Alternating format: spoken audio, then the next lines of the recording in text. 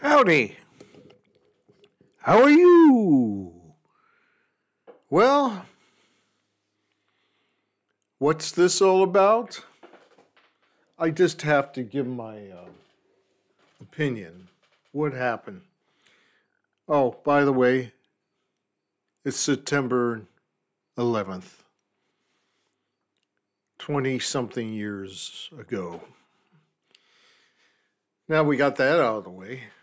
Let's talk about the debate last night on ABC around 9 o'clock. Yeah, let's talk about that. Like I said a million times before, people think the only office you ever have to vote for is president. And it's like the Super Bowl. You get to sit down and the last few months, check out the rallies on TV and listen to the ads and have spirited debates with your friends about the two candidates. Well, that's what it used to be. But the mainstream media, the corporate media, is no longer sources for news. Now you got a cable TV and you got news 24/7. Then you got, if you're a little left of center, you got MSNBC.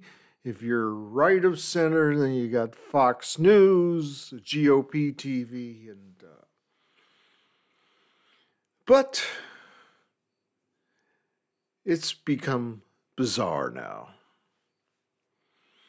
What happens is you have to, you get candidates that the Republican Party, the one-party system, that's the Democrats and the Republicans mixed together because they're one party. For the women, you got the Democratic Party. For the men, you got the Republican Party. So they should call it either the Vagina Party or the Penis Party. Because that's what the psychologists call arrested development. Now, we have on the right the spoiled rich kid who took daddy's money and never spent it correctly. Daddy had to bail him out a few times. He went bankrupt 6 times. He used to disguise his voice and call up the financial news and magazines saying that he's the richest man in the universe. And he's not. He's not. Then you got a career woman to the left who started out as a lawyer for the state, who used to, let's say she used to get the bad guys. Attorney General. Then she became, I think she became a senator, then vice president, and now potentially the first woman president. And originally, Trump was running against a senile old man, a pushover. Finally, President Biden had to be shoved out of the party. After they fired him, they told him, "Isn't he great how he sacrificed himself? Oh, he's so wonderful." Yeah, Last night there was a debate between Trump and Kamala Harris. And there was a big anticipation. This was like 5 months before the thing. And, oh, they're going to debate. It's going to be wonderful. Oh, it's going to be, get your popcorn. Yeah. And that's what we got now. We got the Super Bowl. A blah, blah, blah, blah. Oh, she got him on that. Oh, he got her. What a low blow. Americans want entertainment. That's all they care about is entertain me. Entertain me. I'm a little baby. I want to be entertained. Politics is so boring. I'm gonna buy Taylor Swift's latest album. But what we witnessed last night was how America has a mental illness problem. Watching Trump was like watching a 12-year-old having a fit, a conniption, laying on the floor of the store, kicking his leg. Yeah, you know what? Biden doesn't like you. Biden hates you. Yeah, that's who God sent. That's who God sent. A little whiny, spoiled rich kid going, yeah, Haitians are eating cats. No, isn't that terrible? And the whole thing is what the Republicans have been doing for centuries now.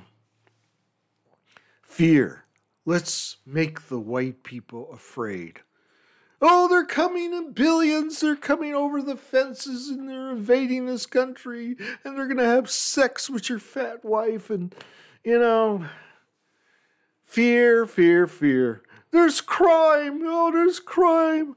And it's all run by Democrat mayors and city councils. Oh, fear, fear. And God is coming back any minute now.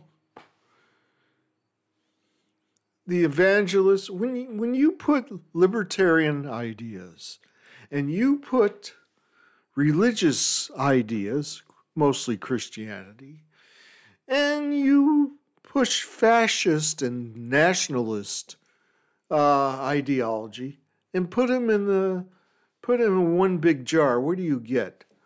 Diarrhea. Political diarrhea. And that's what's happening. Trump is no way a fascist. What he is just a psychotic little opportunist.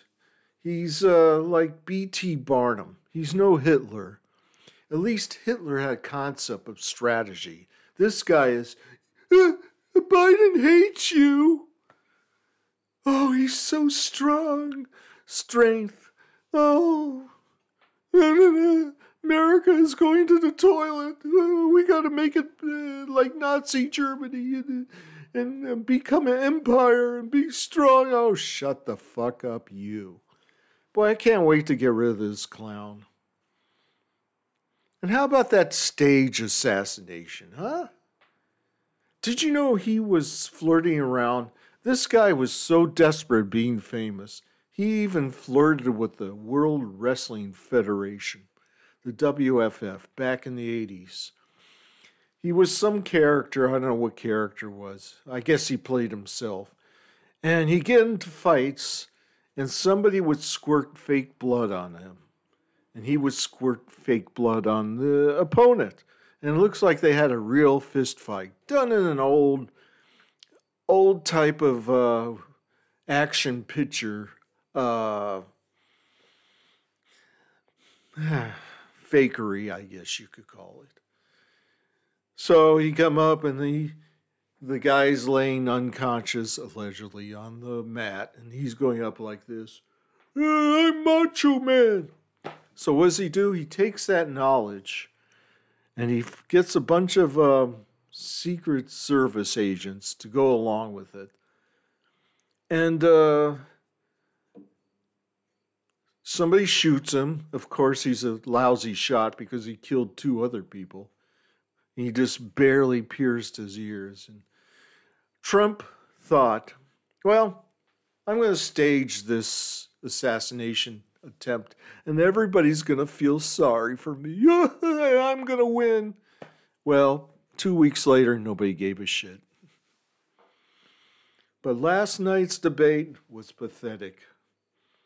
It was like an Olympic runner running against a guy in a wheelchair. She was her IQ is so much bigger than his bank account.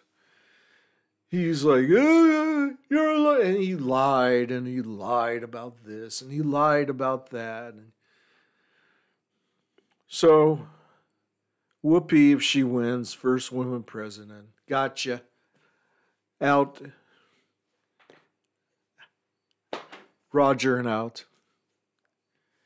So, yeah, it was a big waste of everybody's time. So, enjoy the election.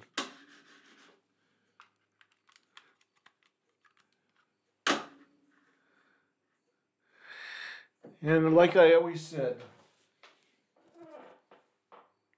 this is the end, my only friend, the end.